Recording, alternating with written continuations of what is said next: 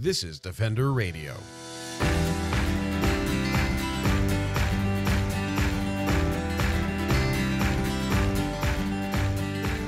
I'm Michael Howie, and this is Defender Radio, the podcast for wildlife advocates and animal lovers, brought to you by the Fur Bearers. Eating a plant-based diet is a great way to be healthy and reduce your impact on the environment and climate crisis. But making the change can be intimidating, especially if, like me, you grew up on meat and potatoes. Fortunately, folks like Candice Hutchings are making it easier than ever to eat plant-based.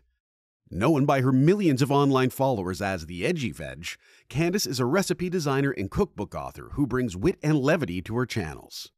Beyond accessible, delicious recipes that are a weekly hit in my home, Candice also offers insights on animal advocacy, mental health, and the environment, and how plant-based eating impacts them all. Candice Hutchings, the Edgy Veg, joins Defender Radio to share her journey to becoming a cookbook author, influencer, and why the future will be plant-based.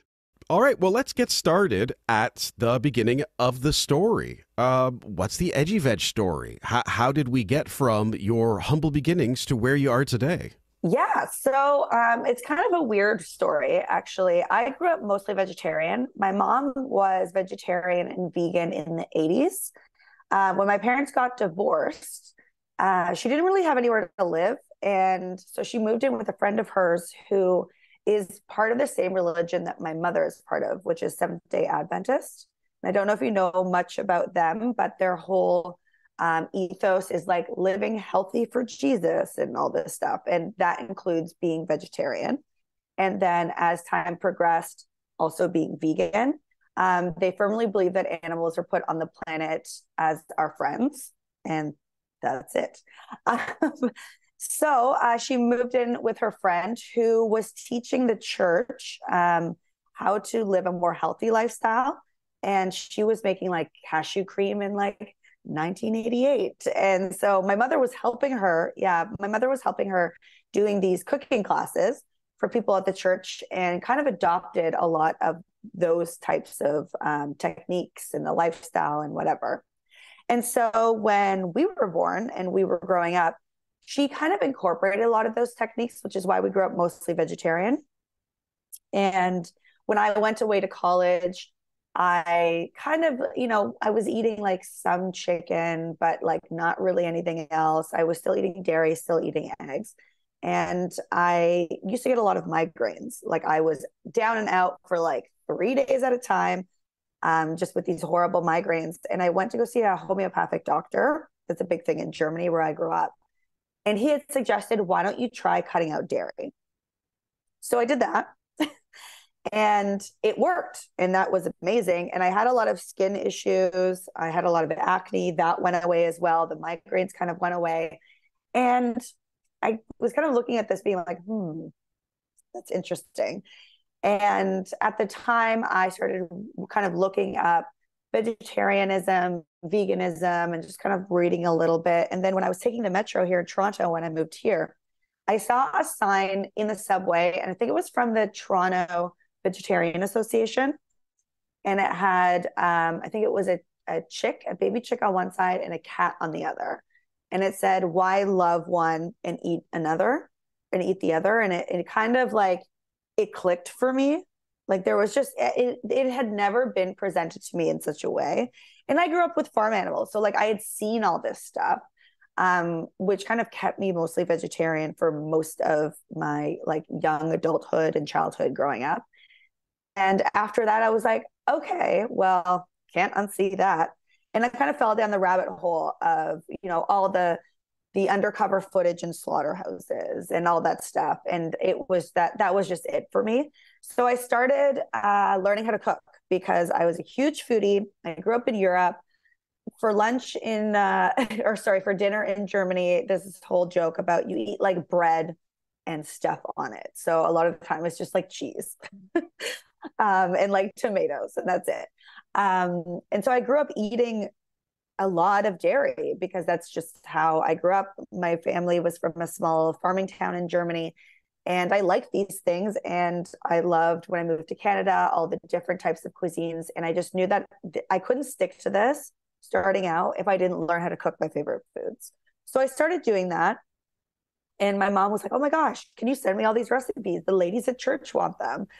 And I got tired of like emailing her and all of her friends all the time, the recipes. So I just threw them up on a blog spot so they could just go and grab them. And people started reading. And that's kind of how that started. So people— Isn't it amazing? Right. People started coming to the website. They started reading it.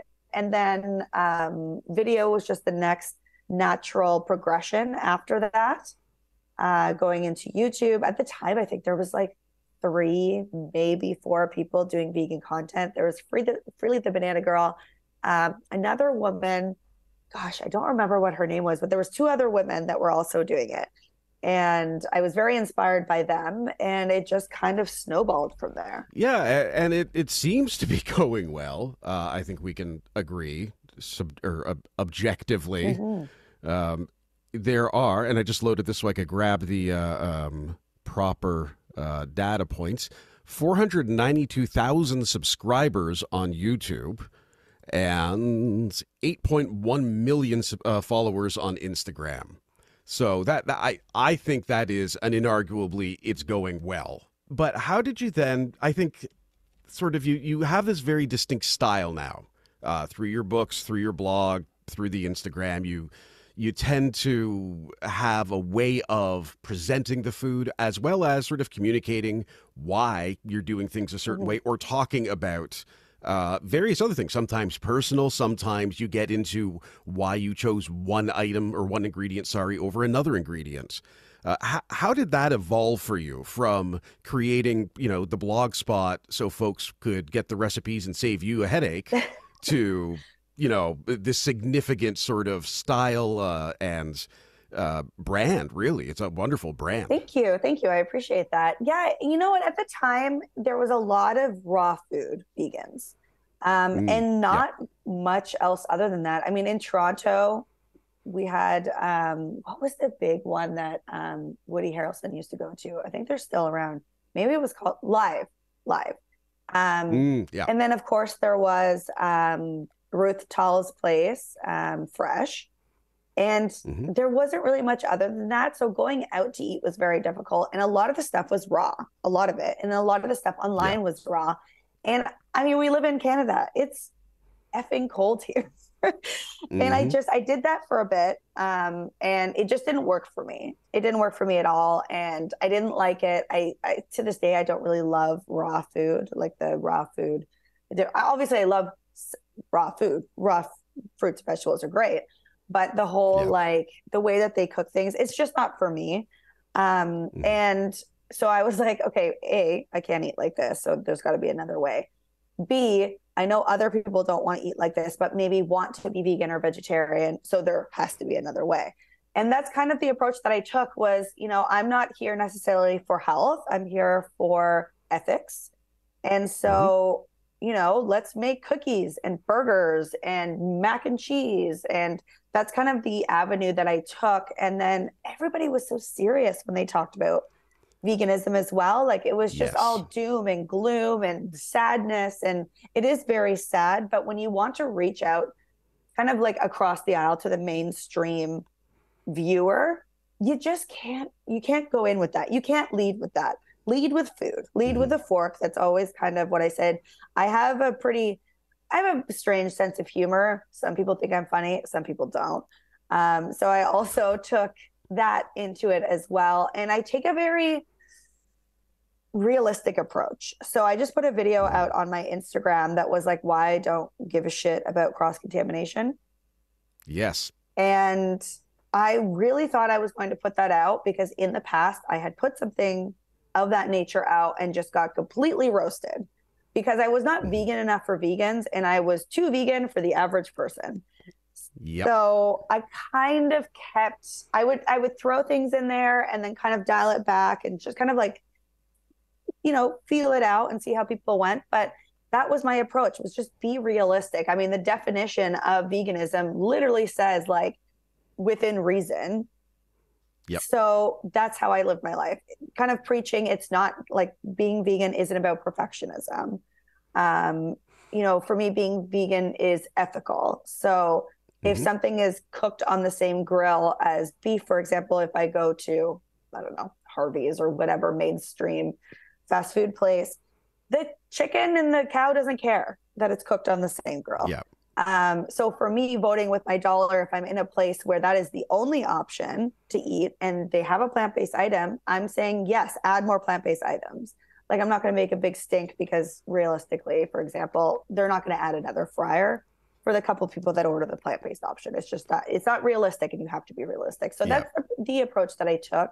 And I think people resonated with that because up until that point, all you heard about was crazy vegans and vegan police, and you can never make them happy. And I think that did make a difference in the vegan world. Absolutely. I have been vegan myself for about 11 years now, and it's one of those things where I could easily say, oh yeah, I just decided to eat less, and then within 2 weeks I was effectively vegetarian, then within a week I was vegan. Just as I very quickly learned, the exact same as your situation of, okay, well, I've decided to learn more and try, and then you learn more and you go, oh my, I'm going to try a bit harder, and then a bit harder, and then eventually get to the point of, okay, just nothing that was alive and sentient. Let's draw the line there. Well, and also like approaching it from a not perfectionist point of view. I mean, when I first went vegan, like the amount of guilt I would feel when I would break down and like order a pizza with cheese on it, like, and would just beat myself up about it. Why don't you have more willpower? You have to be compassionate towards people because you weren't always vegan either. I mean, very rarely do I meet anyone that's been vegan since birth, for example. So people need their hand held a lot of the time, and they need that compassion. And I think that at that time, there was really none of that. Yeah. Well, and that's, I grew up eating meat and potatoes at every meal, 3 meals a day for, 20 years. And then on my own ate meat and potatoes for 3 meals a day for, another 10 years. It was not ideal for my health. That was very clear. But the positive impacts of going into a plant-based diet, it got me cooking again after kind of giving up on it for a long time and just doing hungry man meals and stuff like that. And it was, oh, well, I can go and I can buy these ingredients and I can make something, or I can take this recipe I used to like and make it vegan somehow. Exactly. And it really got me doing that again, which is enjoyable. Well, and that was the thing as well with kind of my ethos with it too, with cooking, because people still to this day will be like, oh, I would love to, but it's so much work. It's so difficult. Like, I don't know what to do. And I always say, okay, listen, if you didn't like kale before, you're not going to like kale just because you're vegan. Yeah. So like, just throw that out the window. Throw out the window the things that you think you should eat as vegan, and take your 10 favorite meals that you like to cook. And there are probably, luckily now in 2023, there is going to be some sort of substitution for the eggs, the cheese, the milk, the meat. Like, start even with the store-bought options if you don't want to make it from scratch, because like, let's face it, the fact that people think that we should make everything from scratch and not buy things like Impossible or Beyond Meat or Gardein or whatever is insane, because you are not slaughtering that chicken yourself either. So like, let's relax. You're buying that at a grocery store. So I always say, like, take your 10 favorite recipes and start veganizing those just by using store-bought substitutions, and then go from there, like perfect those and then add them. And then you'll learn, what you like and what you don't like, and what brands you like and what you don't like. And then you can use the next 5 or 10 recipes, and you just kind of get in the hang of things, and you realize it's not more work. And a lot of the times, I mean, given food prices now, it's also not more expensive a lot of the time either. Yeah, it's actually gotten a lot more in line, and I've seen some of the traditional vegan staple products, the prepared ones, the prices actually kind of leveled off when other produce and meat products have continued to climb in price. And I think that speaks to the fact that there's a stable supply chain and all of this involved with it. And I just wanted to speak to a lot more people. I was just going to say, and a lot more people are looking for a plant-based option. Now, especially, people like my age who are very conscious about the environment, maybe don't want to go fully vegan, but they're like, you know what, we do like no meat lunches or no meat dinners or no meat or animal products like 3 times a week. So even those people are looking for those options and are buying those options, which is awesome. I mean, when the pandemic happened, we ran out of tofu first. Yep. It was hard. Like, right? Yep. So people that aren't vegan are looking for these products, which makes them more popular, which is great. And then the price can kind of level out. Yeah, for sure. And I've definitely seen that as there's been more competition in the market. I mean, sometimes you end up with a crappy product that you don't like or doesn't cook well. And so, oh, well, I won't get that one again. But because that one exists, now these other two products' prices aren't going to go skyrocketing because they have to remain lower to keep that market share. Absolutely. As terrible as capitalism is, it is somewhat predictable. Yeah. So speaking to if nothing else, it's predictable. Speaking to the ease of recipes and finding things that everyone will like. So one of your books, Easy Eats, is a staple in my household. It's always on the counter. So your face has a little bit of a dent in it. I don't think that's going to show up on camera. But then when I open it, you will see it automatically falls open. No one else can see this, but it automatically falls open to the gnocchi sausage fest, it's the contrast is too great, but the page is covered in stains and watermarks and all kinds of things. I love that. A well-used cookbook is a mess. Oh yeah, and then it falls open to the lasagna recipe. So on our grocery list at home, it's gnocchi stuff. Yeah. And the picture of the ingredients, and they've become staples because they're easy, they are hot and warm, and it's everything I loved eating when I was younger. In a very accessible way. I mean, I could not have made a lasagna the traditional way to save my life. And now I can actually make a delicious lasagna in about half an hour, which I find remarkable. So thank you for that. You're very welcome. And I mean, in those two staples in your house, when you're grocery shopping, those ingredients are interchangeable. So meal planning, those meals, you buy ingredients that you use throughout the week. So it gets used, which is great. Yeah. And also, I find so many of the recipes, there's just two of us that we cook for, and that means there's often leftovers. So we get to buy the ingredient, in terms of meal planning, buy the ingredients for the dinner and also reliably get at least 2 lunches. So you start doing your food pricing math, and all of a sudden, that's a very good value. So it's a great one to keep around. And I was just at a party where we had the crab dip from your first book. Oh, amazing. Which is gone in minutes. Like the whole vegans are hoity-toity, polite people. No, it was ravenous. I actually have some bruises on ribs as a result of that crab dip going out onto the table. You know what? I bring that crab dip to they're not like potlucks, but you know, when friends get together and everyone kind of brings a little something for a snack or whatever, picnic. Yeah. I always bring that one, and it's always gone first. And a lot of the vegan stuff is always gone first. I have found that as well. I have a group of friends that is vegan and a group of friends that is sort of conjoined to it that is not vegan. And it makes it so easy to get together when there is stuff that they don't even know isn't vegan. Exactly. Or is vegan, sorry. It's just, this is delicious. What is it? Who brought it? Oh, you guys. Well, what the hell's in it? You know, the ongoing conversation. Yes. Now, I was going to ask you about being an advocate for plant-based eating, but I think we've established you are. And it seems to be something also that you're very much proud of. Do you think this becomes, that sounded flippant, I'm sorry. I started reading as I finished the sentence. So it's something you are very proud of. Is it something that you intentionally did, or is it something that was sort of a side effect of the communication style you have in your branding and across your channels and books? Yeah, I mean, I think it was intentional. I don't think it started out that way. I think I was trying to find a way to eat.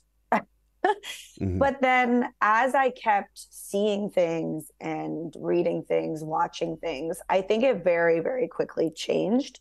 I mean, listen, I always say that, like, if someone has to say they're empathetic, chances are they probably aren't. But, you know, I grew up, like I said, with farm animals. I grew up in a farming town in Germany. When I moved to Canada, we moved to a rural town outside of Ottawa, and our neighbors had farms, and, you know, we went and played with like the sheep and the goats and the chickens and whatever. So I was always around animals. So I had a great deal of respect for animals already. And I'm one of those people, like, I can't watch horror movies because I don't do well with like blood and gore. It makes me sick. There's a lot of, if anyone needs a trigger warning in shows, it's me. Like, I absorb that stuff so easily. And so I think when I saw all that stuff, the empathy I already had just became greater, because I also, I had dogs and cats growing up too. And the idea that something like that could be done to them, depending on where you are in the world, I just couldn't bear it. And so I think that that's what made me so passionate about it. And I kind of brought people in with the food. And then once they were there, gently relayed the information that I knew. And some people take to it and some people don't. And they're just like, I just want the food. Like, I don't want to hear about this. And that's fine. And a lot of the time they get there eventually. And other people are so horrified because they just don't know. They literally just don't know. And then they kind of sit with it for a bit, and then they come back and they're like, thank you for, sharing this information. Like, this changed my life, type thing. And I think that's the way that I just felt worked. And it's also a way that I could continue to advocate for animals in a way that didn't make me feel horrible all the time. When I first started, I was very militant, and I would, I'd go to a lot of these, I guess we would call them like protests or whatever. And I consumed everything that I could consume and all the horrible footage, and it just made me miserable. And at this point, I don't watch that stuff anymore. I'm already there. I don't need to. But my advocacy has definitely changed in the approach because of that. Yeah. And, I don't think that anyone around me, any of my friends and family, even if they don't stop eating meat, they recognize it, and they have those moments of pause after, things that I share that are a bit more digestible and aren't like, oh my God, you always post this stuff, I'm going to unfollow, or like, I don't want to see this. Yeah. So yeah, I think it started off as like just me needing to eat, and then being very, very passionate. And like that kind of happened overnight. I think that was a long-winded way of answering your question. Well, that's the best way to answer a question, because it's a journey that we get to go on together. That was just really lame, but it does lead me to another question. You brought up your cross-contamination video. I recently saw one where you talked about soy, and you very rarely have a tone of, there's very little condensation. No, that's what happens on the window. Condescension. There it is. There is very frequently I'm not telling you this because you have to know, and if you don't know, it's a bad thing. It's, I'm telling you this. It's just interesting information. It's a very comfortable, easy tone and format to it. Do you think that has an impact on then the follow through? So, for example, in the comments on YouTube or Instagram, which can be an interesting place to explore.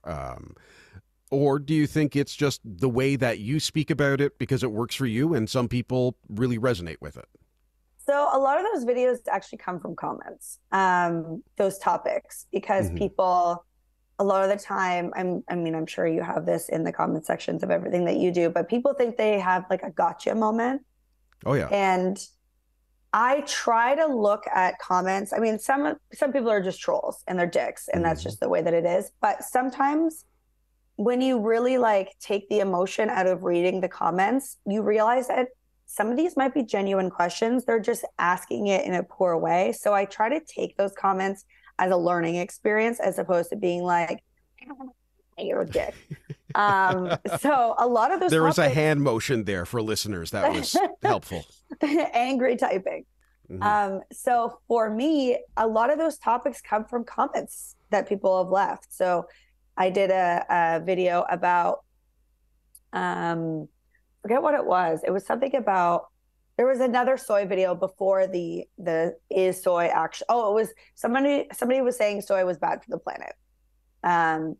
And so I did a bit, and then someone commented, yeah, but it's also bad for you. And so I took that, and that's why I ended up making the follow-up video. And I mean, the MSG video was the same thing. I used MSG in a recipe and people lost their collective minds. And so I did the MSG and racism video. And then again, the cross-contamination video was a brand deal that I did with a large fast food chain. And then people were losing their minds in the comment section about that. And that's where that topic came from. So again, the same way that I kind of said that I lead with a fork and I lead with food to kind of bring people in, I really try to not be condescending and just genuinely answer the question, because even if they didn't mean it in a genuine way and the question or the comment was to be a dick, at least other people will see the video that might have the same question genuinely. So that's kind of how I handle that. And then, I also have my moments where I'm kind of a dick in comments too. You can only put up with so much before sometimes you just need to say, hey, don't be a dick, guys. Come on. Yeah. I'm a big fan of a don't be a dick rule being implemented strongly. And talking about that, though, there are barriers to getting into a plant-based lifestyle. And there, we discussed that the food prices aren't going up necessarily at the same rate, the exponential rate of other foods, but they are going up. And if you are someone who likes to cook a lot of your own food, 50 cents here and there on celery or carrots or whatever, it really, really adds up. Oh my gosh. I did a food delivery. I don't drive. And with the shoots every week, it's a ton of food. So I can't really walk there and back. So I do a food delivery every week and I needed an eggplant, and at Food Basics, eggplant was $12. Have you ever heard of such a thing in your entire life? That's crazy. Talking about food prices is just friggin' crazy right now. So I get it. I get why people think oh my God, that's going to be so expensive, especially when, you can get really cheap, crappy ground beef for $3. Yeah, it's really high quality. I think it might moo a little when you open it type stuff. Right. Well, I do. So I do a segment, or not a segment, but I did a couple different topics on the YouTube channel for a bit. And then I did one video that was dirt cheap, broke meals for hot girls or something like that. And it was 3 different recipes for dinners that were dirt cheap, but were still super, super tasty. They looked great. And then that took off and people were like, oh my God, we're so broke. The world is on fire. Please do more of these recipes. So on the YouTube channel, those are the only videos I've been doing now. So it's 3 broke girl or boy breakfasts, or 3 broke desserts, and just taking things that we have been telling people when that conversation comes up, where they're like, but it's so expensive. And how people in the comments will be like, rice and beans are cheap. Okay. Yeah. That's not I get what you're saying, but help them. So I'm taking those ingredients, dried beans, dried lentils, rice, dried pasta, and actually showing you how to use them in a way that isn't just brown or a chili. Yeah, that's very helpful too. I gotta say, as someone who, as I said, I can cook, I can follow recipes quite well, but if you give me 4 ingredients and say make a meal, you're getting those 4 ingredients mixed together on a plate with salt. I think a lot of people are like that. Yeah, the first video that went out was black bean and sweet potato enchiladas, and then a cheap version. I mean, the lasagna in the book that you love so much is already pretty cheap. But an even cheaper version of that using lentils, for example. And I forget what the third one was now. Oh, it was a Alfredo sauce also using beans. So using those ingredients in an interesting way where it's still your macros and everything are still there. It's high in protein. It's using ingredients that don't need to look the way that they come in the dried bag, like the sauce, for example, and just kind of trying to inspire people to think of these ingredients in a different way while also saving money. And I think I cut you off there. Sorry. Oh, I don't remember. That was 45 seconds ago. You know how it is. Yep. Whatever that was is just gone in the universe's ethers. This is a conversation with 2 people with ADHD. It's fun. And I'm in a tent too. People can't see. That helps with the sound. That also helps with my focus. I can't see anything around me. Although I do have my fidgety things in front of me just in case. Actually, that's a curious question. As someone with ADHD, let's go with that direction. Mm-hmm. I am terrible at eating. I barely eat all day, and then I'm cranky and I'm a jerk, and then I overstuff myself with like 3 meals worth of food at once. Yep. And then at 10 or 11, it's, gee, do we have any chocolate or salt around? I'm literally the exact same way. Yeah. And I'm also on, because I have my medication for ADHD. There's 2 that I'm on. I really don't eat. So I just, when people talk about hyper-focused meals, and you know how other people always say, like, chefs, not that I'm calling myself a chef, I'm more of a home cook, but chefs eat, like, they cook gorgeous, beautiful food for other people, and then they go home and eat like a toddler. It's a combination of those 2 things.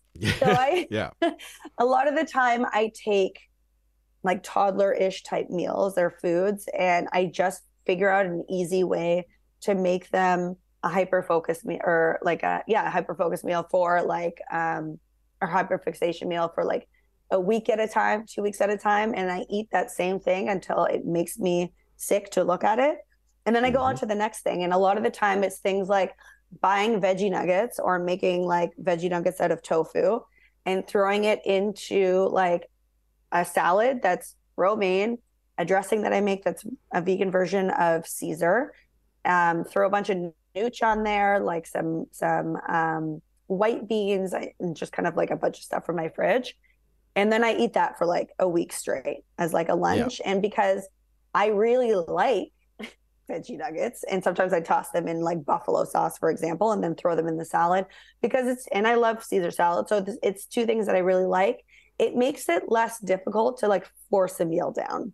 So if I have to force a meal down at lunch, which I do because I'm on medication, that makes it impossible for me to eat. At least it's things that I like, and it makes it a lot easier. I also always prep. Yeah. So not necessarily like meal prep, even just I prep the things that I know I'm going to have. So, I wash and tear all the romaine lettuce for the week, for example. So it's like simple things like that. And then for breakfast, I mean, I'm not a huge breakfast person, but it's the same type of things. Like my mother's German, my dad is English. So like baked beans on toast was like just a thing that we had growing up. And it's easy. I can either take them from a can or make a huge batch and freeze them. And it's the same type of thing, just like having them on hand, making it things that are easy to eat. And I really try to eat my breakfast before I take my meds too. And then at night, honestly, sometimes I think about it this way. I don't eat a lot during the day. So if I binge like half a box of cookies or like a chocolate bar at night, it's not a huge deal. I need calories. And that's kind of the way that I look at it. I've become very compassionate towards myself, because I used to beat myself up about this. And I just kind of, I cycle through things. I mean, another one that I do all the time is ramen. So I take like Mr. Noodles or whatever ramen brand, and I shove it full of veggies, and I take the little flavor packet and I make a broth out of it. I'll add like soy milk to make it creamy and sesame seed oil. And I just kind of make it a convenience food, but healthy and quick. Unfortunately, the last several minutes of our conversation was lost due to a power outage. But I had a lovely time talking with Candice, and encourage everyone to check out her Instagram and YouTube channels under Edgy Veg. I also strongly recommend any of Candice's cookbooks, particularly for anyone who has a meat lover looking to get more plant-based. You can find them online at theedgyveg.com, wherever good books are sold, or at your local library. What inspired you to become plant-based or vegan? Let me know in the comments on the post for this episode on YouTube, Twitter, Instagram, or Facebook by searching for The Fur Bearers. You can also find me directly on Instagram at HowieMichael. Until next time, I'm Michael Howie for Defender Radio and The Fur Bearers, reminding you to stay informed and stay strong.